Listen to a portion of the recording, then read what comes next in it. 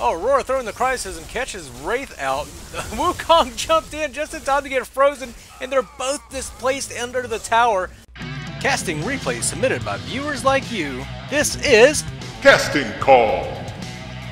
What's up, everybody? I am Mongoose, you are awesome, and this is Casting Call, the series where I cast replays submitted by viewers like you. Today's replay is from Taliesin Teal, playing Grim in the mid lane.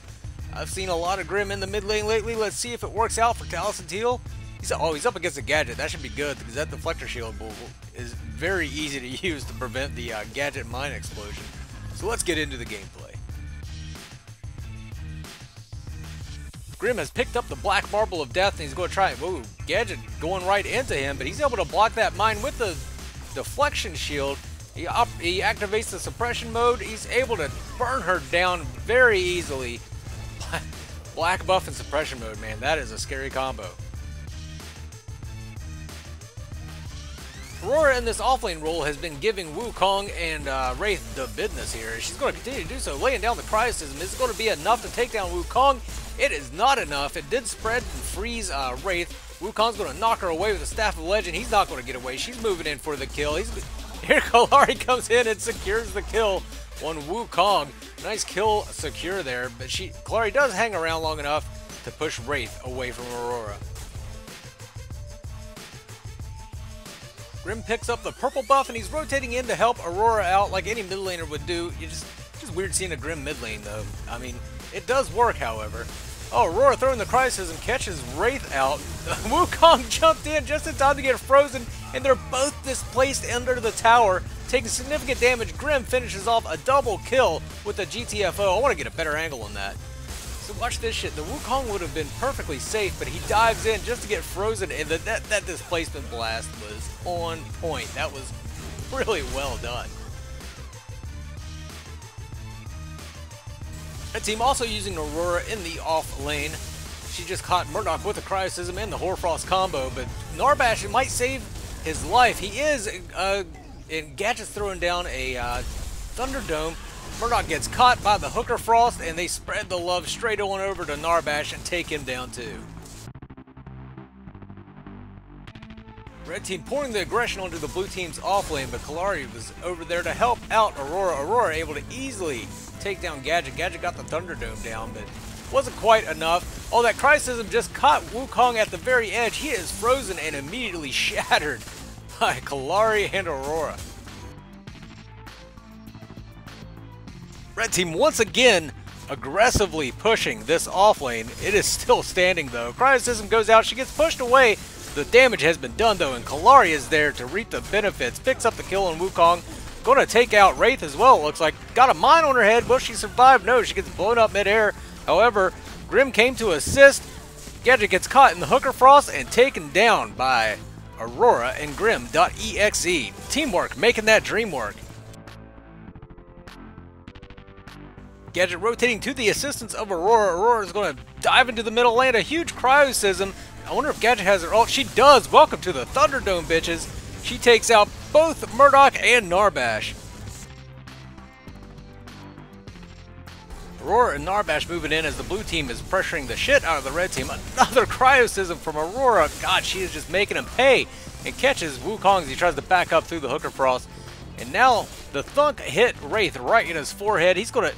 Wow, he's got some jukes, man. He's getting away, but nope. He's caught the attention of GRIM.EXE GTFO to the face.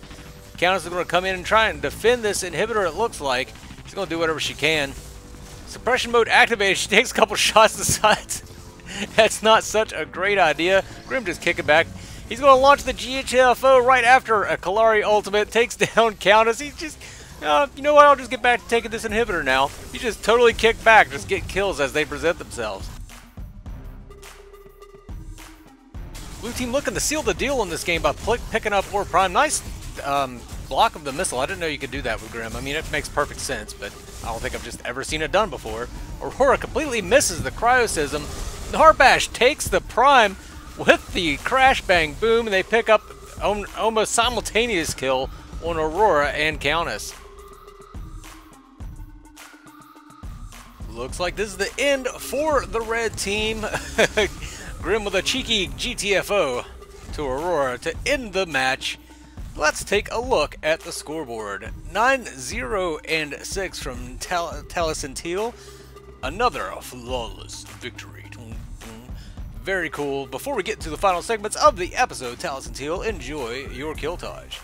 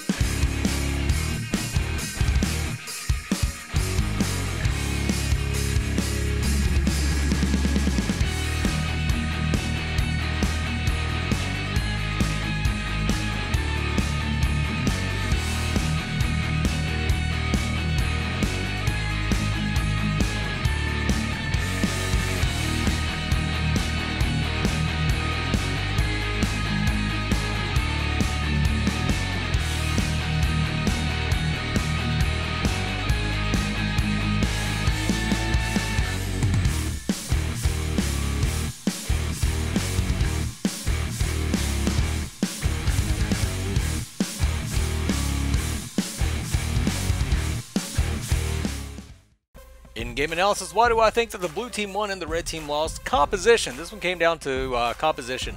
Blue team had that Narbash, and Grim, who actually does pretty well in the mid lane, was up against Gadget, who he does extremely well against. And they were able to pull ahead and keep pushing forward, snowball that victory, and come away with the win. Hope you enjoyed today's episode. If you did, hit that like button with a GTFO. Click on the little mongoose that will be appearing at the bottom right hand side of your screen to subscribe. If you want to join me in Discord, that is linked in the video description below. If you want to find out how to submit your own replays for casting, that is also in the video description below, as well as my Patreon if you want to become a patron like Taliesin Teal is. For now, this is Mongoose signing off. You guys have a good one. Mangoose.